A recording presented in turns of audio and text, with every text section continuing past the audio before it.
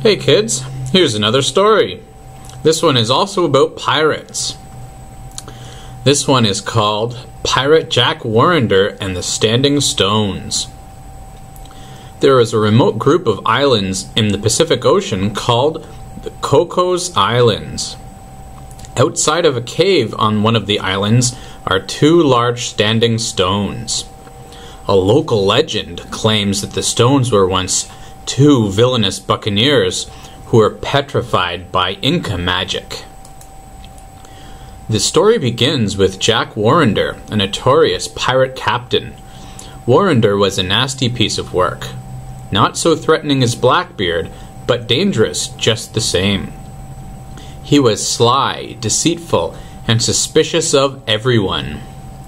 Thrown off a buccaneer ship for stealing rum, he gathered together a few cutthroat friends and set himself up as captain of his own ship. Before being expelled from the previous ship, he took part in a raid on Lima Cathedral.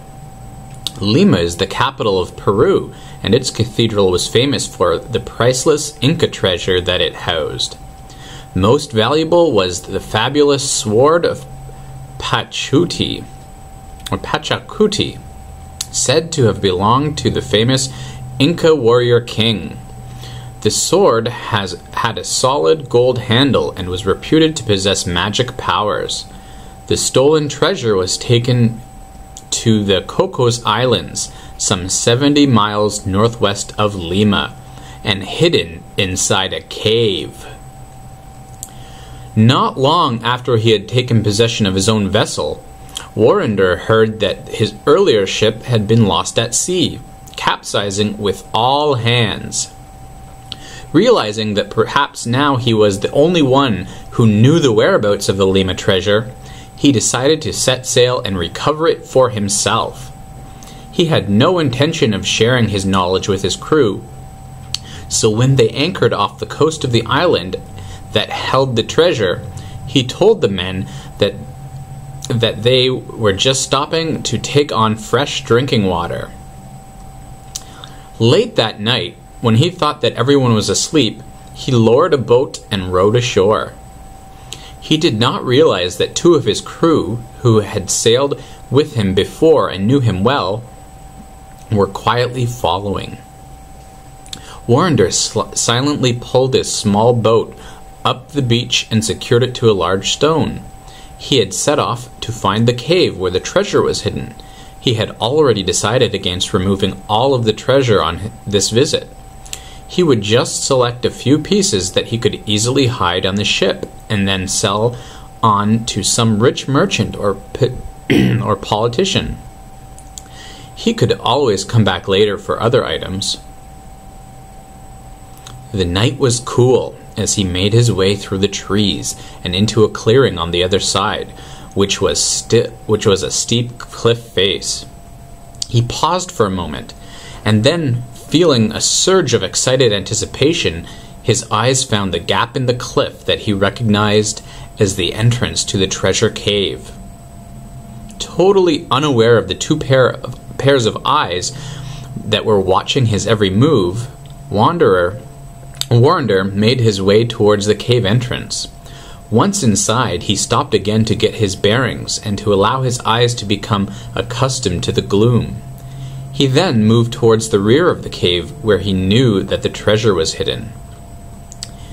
He peered behind a large boulder. There it was, gleaming and sparkling in the glimmering shafts of moonlight that shone in through the cracks in the cliff face. His eyes fell on the sword. He picked it up. Then he noticed 6 giant silver coins. They were commemorative pieces of 8. He decided to take them as well. Clutching his prize closely to his chest, he made his way out of the cave. The 2 crewmen who had followed him confronted him outside. "Hello, Jack," said one. "We wondered where you were going, so we followed you. Seems as though we've got some treasure to share," chuckled the other. He uncoiled a length of rope that was wrapped around his waist. They took the sword and coins from their captain. Then, after tying the ropes around the sword, They handed it back to him while they continued wrapping the rope around Warrender's waist. They, however, had not heard of the sword's reputed magic power. Warrender had. He took the sword by the handle, drew it clear of the rope, and raising it high in the air, he cried out, "Pachasuti, Pachasuti, Pachasuti." In a moment, the two mutinous crewmen dropped the coins and froze. Then before his eyes, they both turned to stone. Terrified by what he had witnessed, Warrender picked up the coins and took them and the sword back to the cave. He then returned to his ship and sailed away the following day. He, of course, never mentioned the incident to the rest of his crew, and the rest of his crew merely assumed that the two missing buccaneers had jumped ship. The treasure was eventually recovered and returned to Lima Cathedral.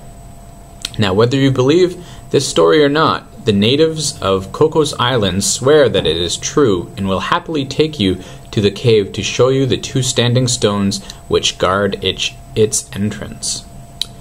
Hope you like that story, kids.